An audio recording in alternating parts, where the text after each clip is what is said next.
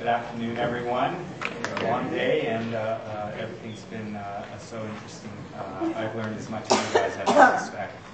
I'm going to be talking about the normal heart function and then some of the changes that can occur in scleroderma. My goal is hopefully to help you learn how the heart normally works so that if ever you need to see a cardiologist because of some symptoms or something, you'll have a little bit of background to have a more meaningful discussion with the doctor. So I will review the normal heart function.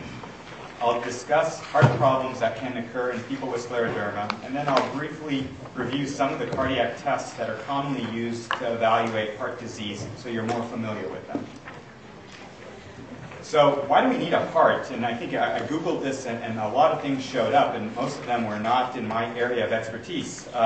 Helen Keller said, "The best and most beautiful things in the world cannot be seen or even touched. They must be felt with the heart." Deepak Chopra more recently said, "The less you open your heart to others, the more your heart suffers."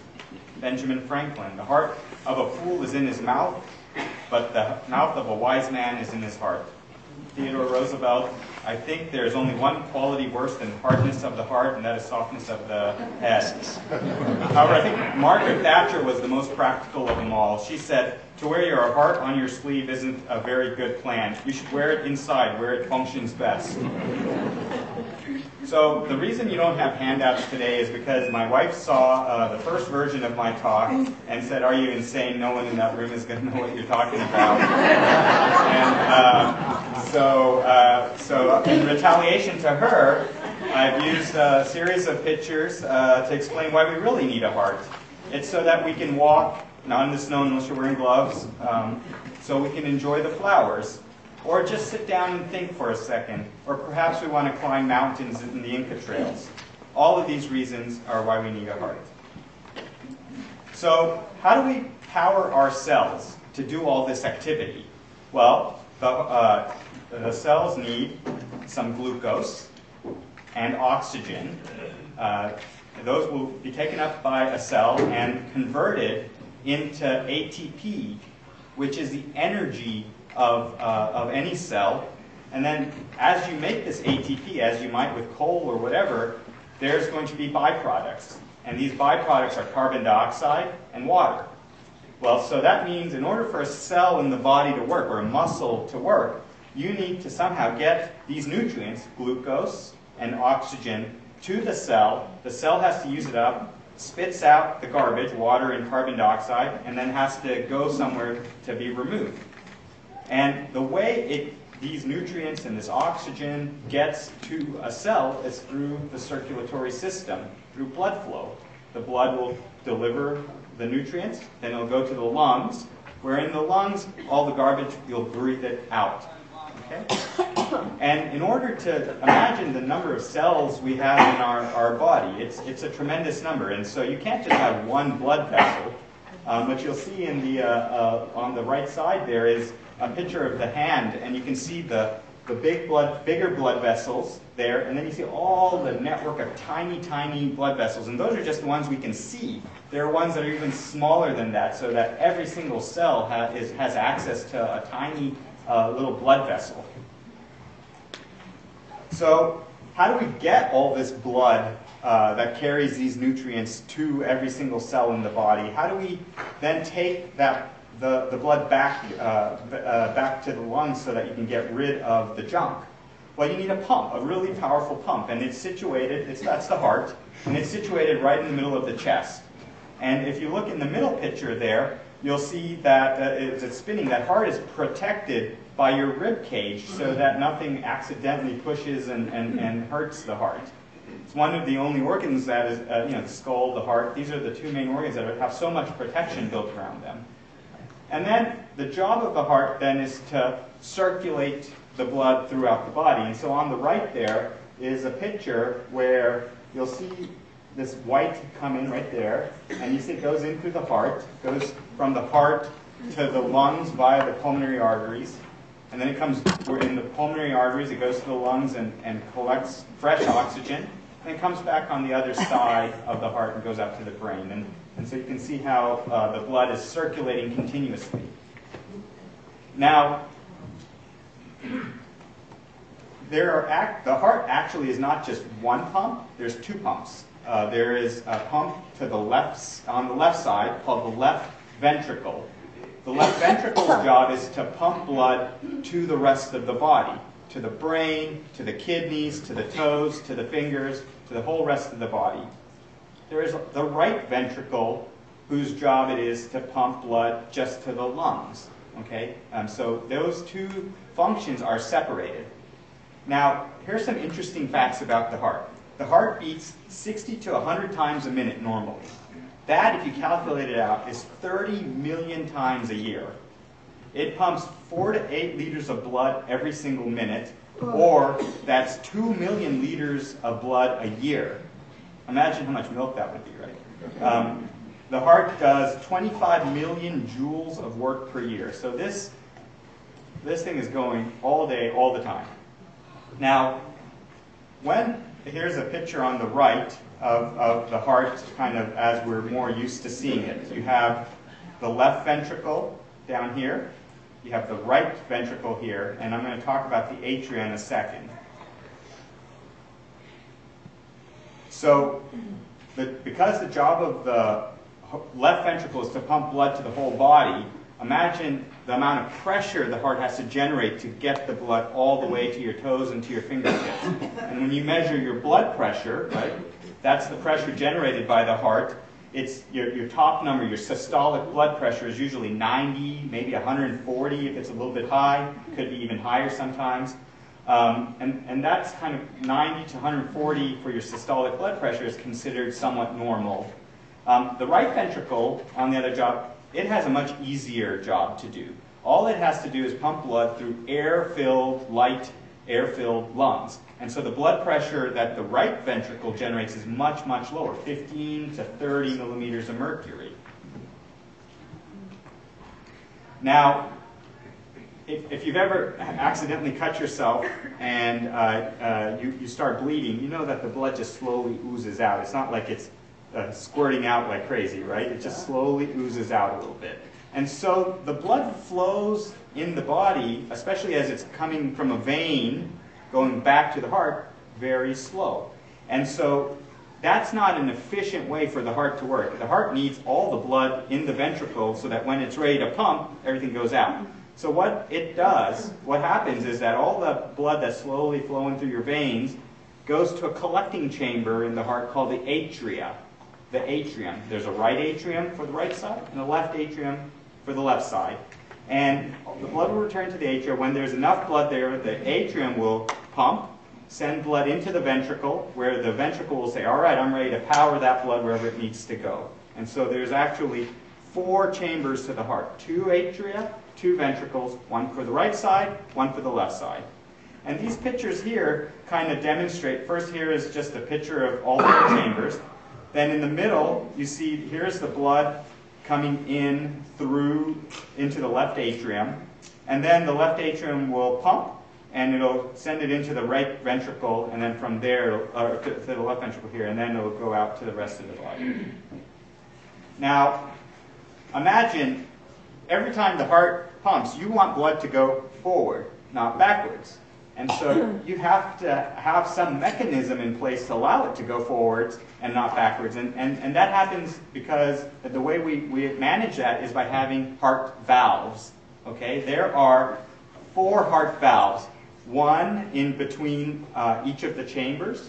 Okay? One between the atrium and the ventricle. And one in between the ventricle and the artery that goes out to the lungs or to the body. And you can see here... you can see here on this image the way the valves look.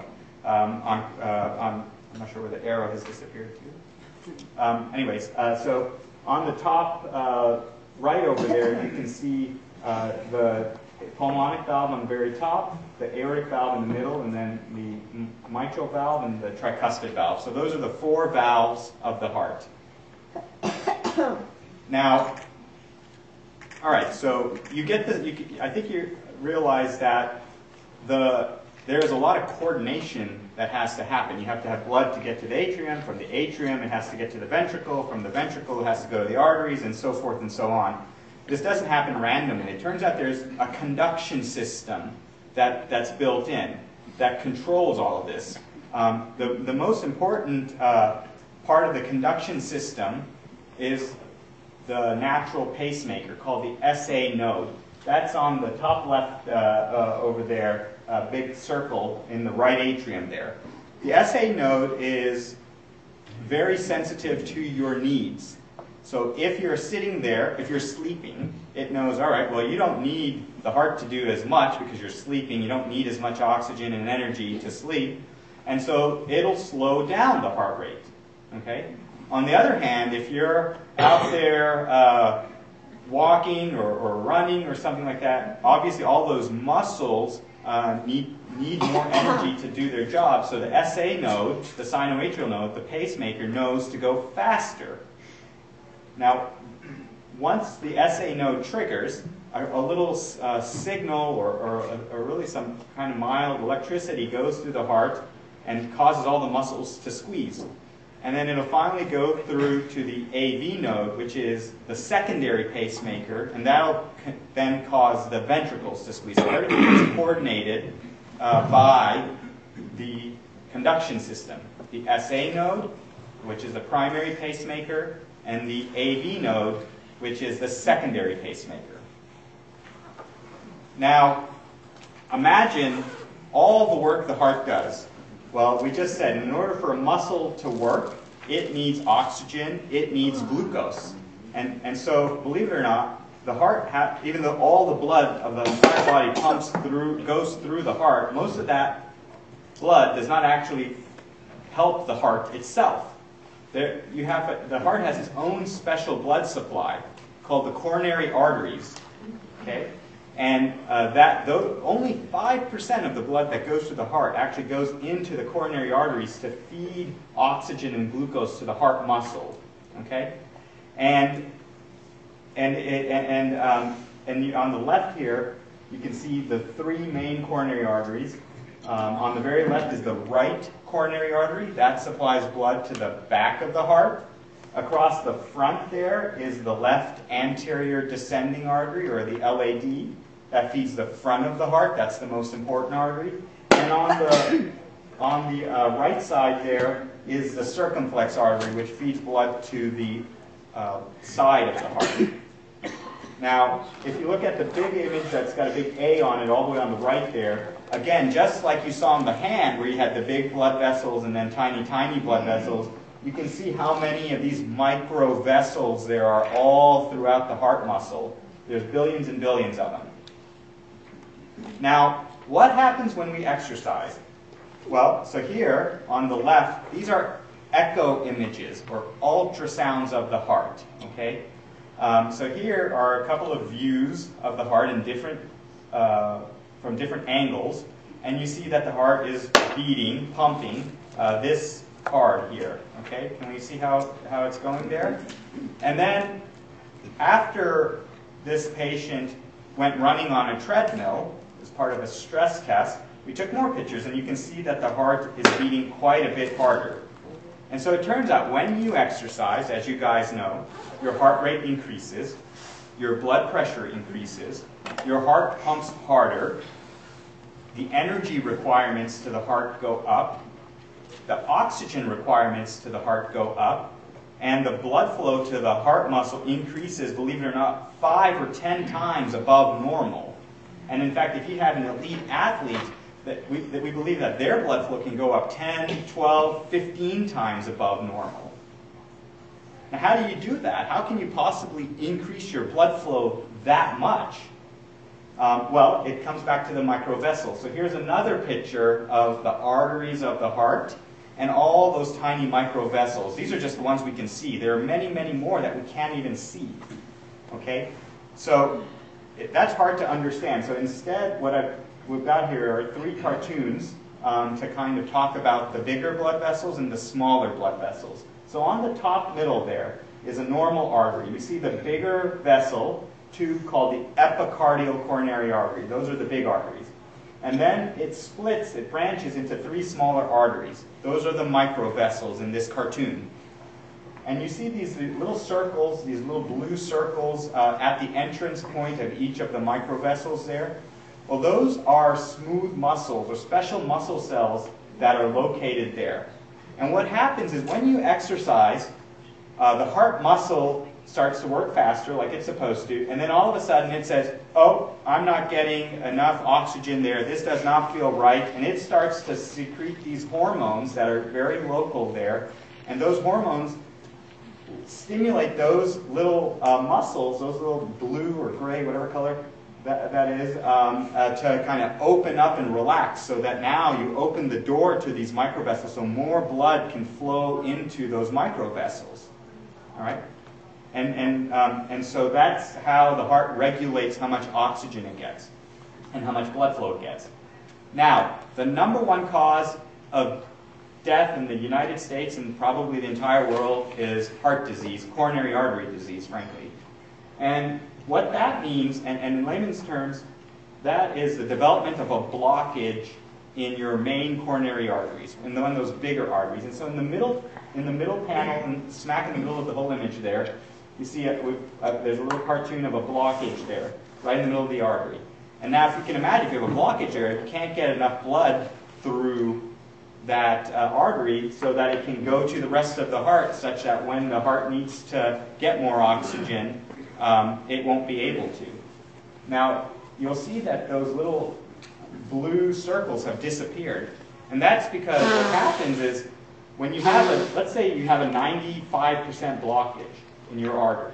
When you're sitting there, you're not generally having chest pain, and you're not having shortness of breath while you're just sitting there. You only have problems when you exert yourself, and the reason is that the body is smart enough to know, you know what, I've got a blockage upstream somewhere, and so I'm going to go ahead and get rid of these smooth muscles, make them completely relaxed, so all the time I'm getting as much blood flow to the muscle that I can get, just so that I don't have any problems when I'm sitting here relaxing.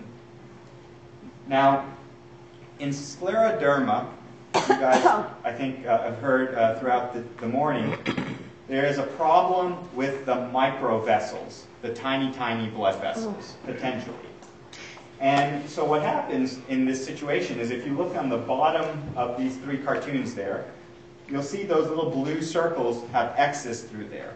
So what's happening is that due to a little bit of scar tissue and various other forms of damage, these little smooth muscles there don't work properly anymore. And so now there's no way for the microvasculature to increase or allow more blood flow to go there. And then that'll have its consequences. So, because coronary disease is the #1 cause of death in everyone, not just people with scleroderma, and because microvascular disease is a particular problem for you guys, I'm going to focus on that. So coronary heart disease is responsible, just some statistics so you know, this is normal, good old-fashioned coronary disease for all of us. Is responsible for 1 out of every 6 deaths in the United States. About 785,000 Americans will have a new coronary attack every year, and 500,000 will have a repeat attack every year. The cost, just to give some idea, the cost of cardiovascular disease in the United States is $175 billion a year. Wow. Nearly 1 million people get stents or have their arteries opened up every single year in the United States. And nearly 500,000 people every single year need to get bypass surgery. And just to give you some idea, the graph on the top right there shows you that most of the cost is related to all the testing to make the diagnosis that we do. And the graph on the bottom shows that we're doing more and more of that testing, presumably because we are living unhealthier lives than our ancestors did. So what does coronary disease look like? And when does it start? What's its natural history? Well, interestingly, it actually starts, believe it or not, by age 10. Okay, our diets, the things we feed our kids, and they are already getting a little bit of disease. In its earliest stages, we call, what happens is the wall of the artery gets a little bit inflamed, okay? And that inflammation leads to cholesterol depositing in the wall of the artery. By your third decade of life, so in your 30s and 40s, you probably start to have full collections. You see here the yellow blob on the right side of the screen. You start to have full-blown larger amounts of plaque in the artery and the wall of the artery. Eventually, there's so much plaque that gets into the wall of the artery, the wall can't hold that plaque in the artery, and it kind of ruptures so that that cholesterol deposit gets exposed to the bloodstream. And the bloodstream, when it's exposed to the bloodstream, one of two things will happen. It'll just heal, which is great, and then you'll have a leftover with a narrowing. If you look, there's a big tube there, and it gets narrowed up on the right-hand side of the image there. So that narrowing is a representation of that cartoon I showed you earlier. So that's what happens if it heals. If it heals, you end up with a narrowing. Unfortunately, sometimes, and in many people, this is all that happens, is that cholesterol gets exposed to the blood pool, and the blood pool responds viciously to that, and a clot develops, blocking off 100% the blood flow in that artery, so that no more blood can get through that blockage, and that leads to a heart attack. And on the right here is a picture of the heart, and that white scar, I wish the arrow was looking. Do you have a pointer? Okay. On the right image there, there's a little bit of black heart muscle, and then a big white stripe going out all around the heart there. And that's scar tissue developing after a big heart attack. All right, so what are our risk factors for coronary disease? Well, number one, there's hereditary. We can't do anything about that. Okay? Second, there's high levels of cholesterol in the blood. Well, there's definitely something we can do about this.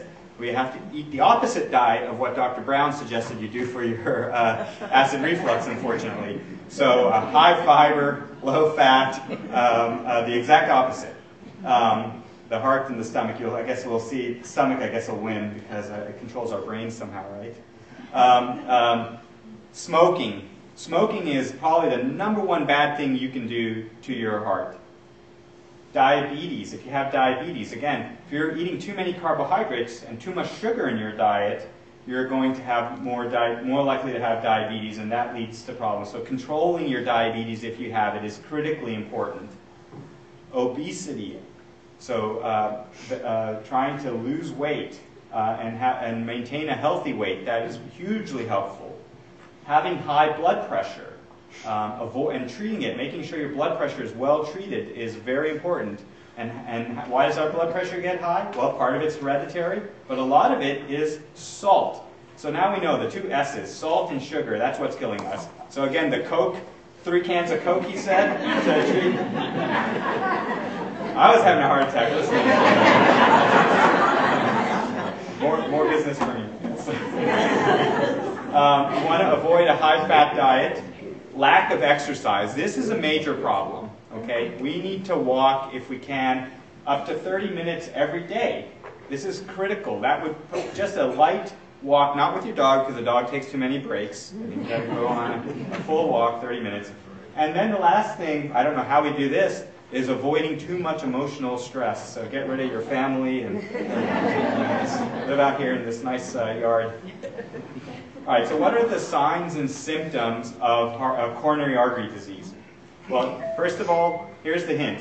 Symptoms that happen, anything in this area, when you exert yourself, but then go away when you stop exerting yourself, that could be from your heart.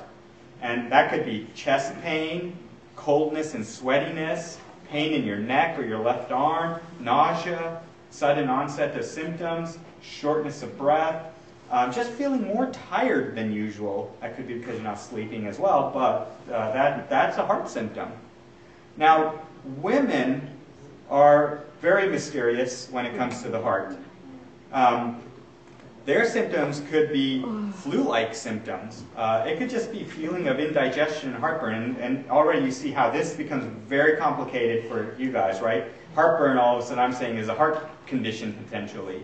And then just symptoms that last and go on and on for days and days that are weird and unusual for you. So those are kind of, women can present very mysteriously when it comes to heart disease. So you have to know kind of what's normal for you, and when something different shows up, that's when you can think about your heart. Now, as you develop a blockage in your arteries, as shown by the series of circles across the bottom of that image, normally, I told you a little while ago, while you're just sitting there, the body has found ways to compensate for this blockage. It's not going to bother you to have even a 95% blockage while you're just sitting there.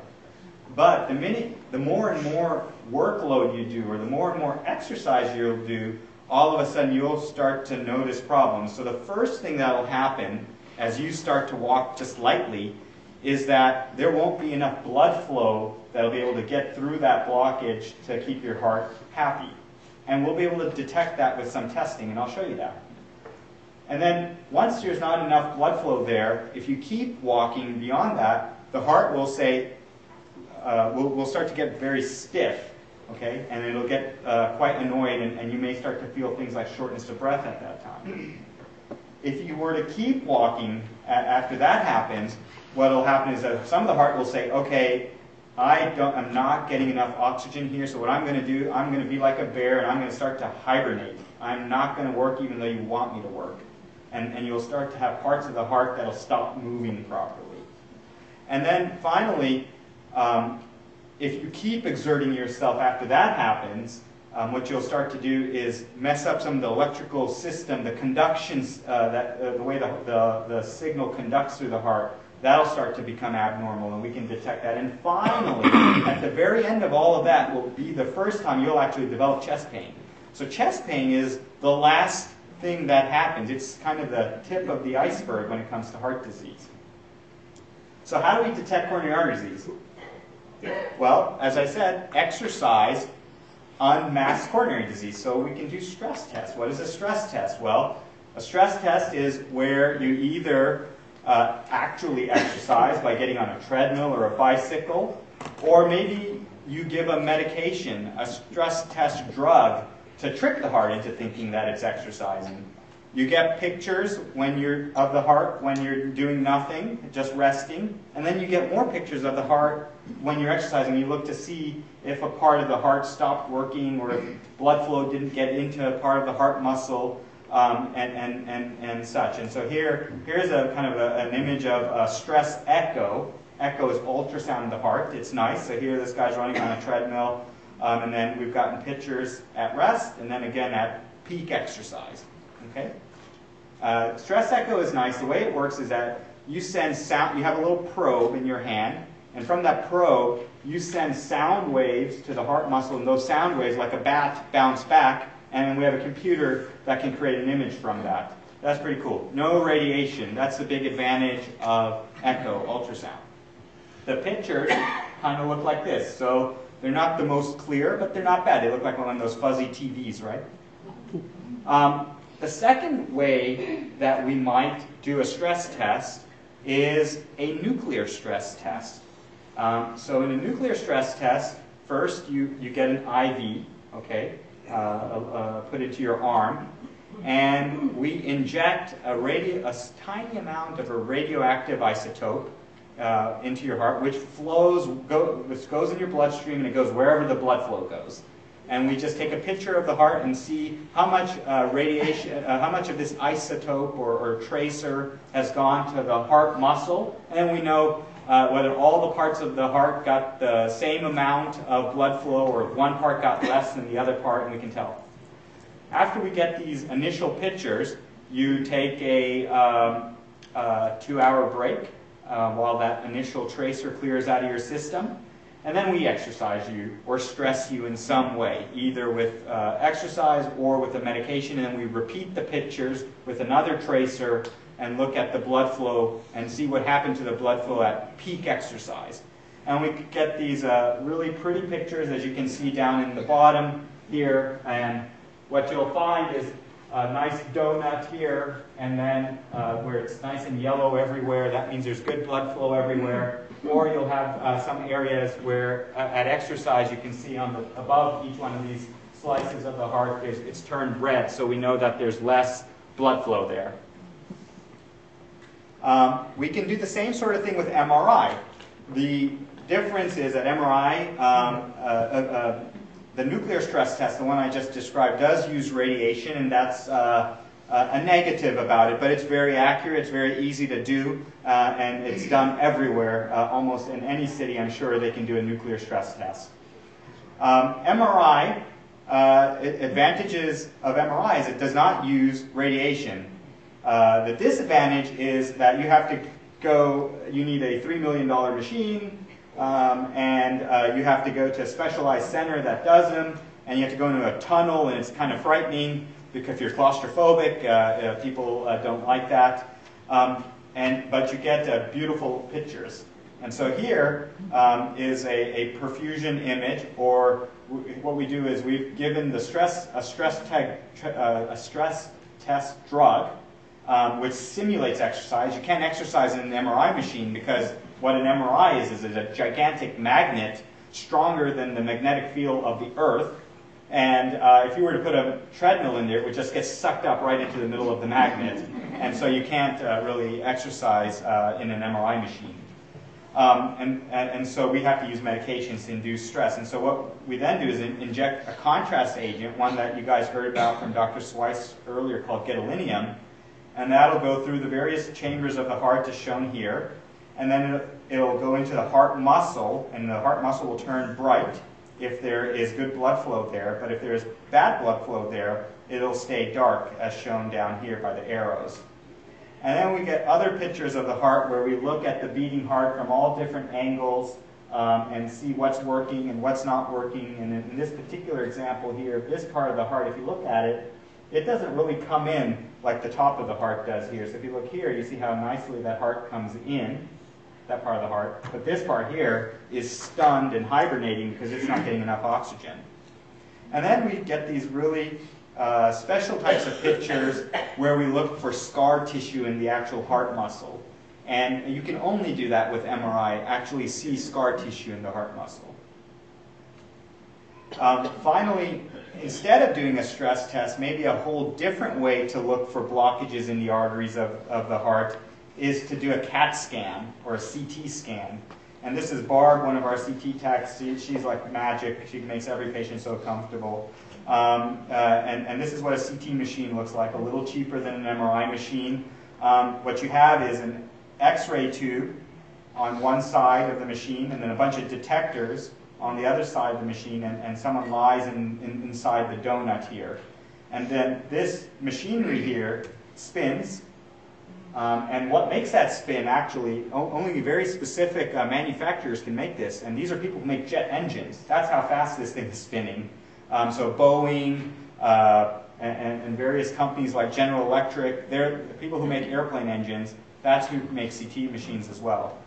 And at the end of it all, what you get are beautiful pictures as shown on the right-hand side. So here you can see an artery on the heart.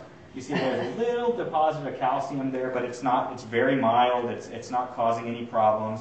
Here are a couple other pictures of the arteries of the heart. They're all clear. Now here, this is another picture. I focused in on this area right here. And if you see, the artery is kind of got a certain thickness to it, and then it narrows slightly here, and then it opens back up. And there is about a 50–60% blockage right here. And the beauty of CT is that you can take the artery, which is long, and you can turn it around and look at it on end. And so here, it's like I've taken a bunch of cuts through the artery there. So you see a nice big artery here, and then it becomes really narrow and almost a pinpoint down here, and then it opens back up. Okay? And so I know for sure this person's got a pretty tight blockage in the artery right across the front of the heart. So I'm feeling pretty comfortable that their shortness of breath or chest pain or whatever their symptom is from this blockage. Now, what do you do if you find a blockage, or you have a stress test that suggests that you might have a blockage? Well, that's where you would go for what we call the heart catheterization or an angiogram. Maybe you've heard of the word angioplasty or stenting. These are all the same thing. This is more of a full-blown procedure. It is an operating room of sorts with big monitors, a big table, a big camera, as shown here. And then what the proceduralist will do is they will have you'll be lying on the table, you'll have sheets over you, covers over you, but you'll be without clothes. And they put a needle into the artery right here in the leg, or sometimes here in the wrist. Of course, if you sometimes we don't want to go in the wrist for various reasons. And from this artery here in the leg, you'll take a little wire all the way up to the heart, and you'll be guided by X-ray. You don't cut on the chest or anything. And then when you get to the heart, you inject contrast or a coloring agent, and you get images like shown on the right there. And you can see the arteries of the heart directly in very high detail. And in this particular example, there you see the arteries nice and big, and then it narrows down almost to a thread here, 99% blockage. And if we find something like that, if it's just one blockage, maybe two blockages, we'll go in with a balloon right through the leg and put the balloon in and expand it so that the artery opens up, and then we'll put in something called a stent to keep that artery nice and open, so that would hopefully help improve the blood flow to your heart muscle so that you can get relief of your symptoms. Now, that's just regular coronary disease, and all of us can be at risk of that. In scleroderma, the microvessels are what are affected, and things like stenting, those won't help because the problem is not in the main arteries. Now, we can detect that with a stress test. So here's an MRI image. And again, if you look, let me go back. So here, this is a cross-section or a cut right through the center of the heart. This is the blood cavity of the heart. And then this is the muscle all the way around here. And you see that there's a dark ring here, right? So that dark ring is parts of the heart muscle that's not getting enough blood flow because of all the microvascular disease that's there. When you don't get enough blood flow to the heart muscle, what will happen, as I suggested earlier, is the heart will get stiff. And blood flow, not getting enough blood flow will also cause small amounts of scar tissue to start to develop, which will exacerbate the stiffness of the heart. And we can detect that by using echo or ultrasound, where we measure how fast the blood is flowing through the different chambers of the heart, and we can see whether it's relaxing properly or not. And you can do that with just a simple ultrasound, and that's why I'm sure many of you have had an ultrasound or an echo of your heart is to look for this. Now, as the pressure inside the heart goes up, as you have microvascular dysfunction, you will probably start feeling symptoms like shortness of breath, maybe even chest discomfort, decrease in your ability to exercise. These are all things that can happen when the heart is not getting enough blood flow and starts to get stiff. Now, imagine you're driving down the highway and there's an accident way over there. The problem, of course, the primary problem is way down there where the accident is, but traffic really backs up, right? It goes way back. Well, the same thing happens in the heart. So if we remember, the heart is part of the circulatory system. The blood flows in a specific direction. So it comes from the veins, it goes into the right side of the heart, and then it goes to the lungs, and from the lungs it comes back to the left side of the heart, and then it goes out to the body. Well, if you have a problem in your left ventricle, right, where the ventricle can't relax properly, the pressure inside the left ventricle goes up. And that will back up, that pressure then will back up into the left atrium. And it might even back up into the arteries of the lung and into all the way to the right side of the heart, depending on how bad the problem in the left ventricle is. If it backs up so much into that the pressures inside the arteries in the lung get elevated, that's called pulmonary hypertension. So hypertension, right, you guys know is high blood pressure in the arm and the body. Well, pulmonary hypertension is when the blood pressure in the arteries to the lungs becomes too high. You remember I said normally it's only 25 or so, the blood pressure in the lungs, whereas in the arms it might be 100, 120, so a big difference. And so you can get pulmonary hypertension. Now, what happens with pulmonary hypertension is that that's eventually, if it gets really bad, will start to affect the ability of the right side of the heart to pump properly. So here on the top is a normal heart. The left ventricle beating really well, the right ventricle beating well. What happens with pulmonary hypertension, the right ventricle, which is a lazy ventricle, it's used to pumping against the lungs, the air-filled lungs. It doesn't have to work very hard. Well, if you make the pulmonary artery pressures high, the right ventricle is like, whoa, what happened? And so here you can see how it's blown up. It's just not working very well. It's even pushing this, the septum all the way into the left ventricle. It's really struggling very hard there. And if it struggles for too long, you start to develop scar tissue. So what are the symptoms of pulmonary hypertension? You can get bluish lips or skin, chest pain, palpitations or a fluttering sensation in the chest, shortness of breath, fatigue, weakness, tired, lightheadedness, a lot of coughing, bloating in the abdomen or the belly, a lot of weight gain because that causes fluid retention, swollen ankles and legs. So these are all symptoms that you should think about. If you're seeing those things, then you should think about pulmonary hypertension, heart failure, those sorts of things. Now, there are a number of other cardiac problems that you can have with scleroderma. I've really focused on what I feel are the most common. You can have heart rhythm problems. I told you about the conduction system. You can have problems when your heart goes too fast. It goes too fast, you feel palpitations. You might faint or get really dizzy. It could go too slow, in which case you could get really tired or you could faint again because the heart's not going fast enough.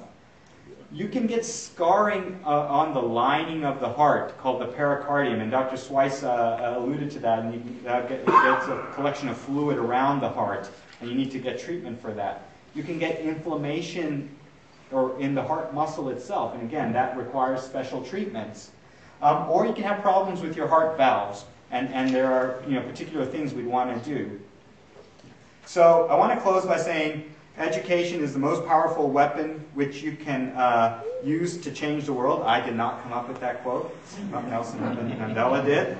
And so I hope I've provided you some information about how the heart works and what might go wrong in everyone and in specifically you guys. And I'd be happy to answer any questions if you have any. Thank you.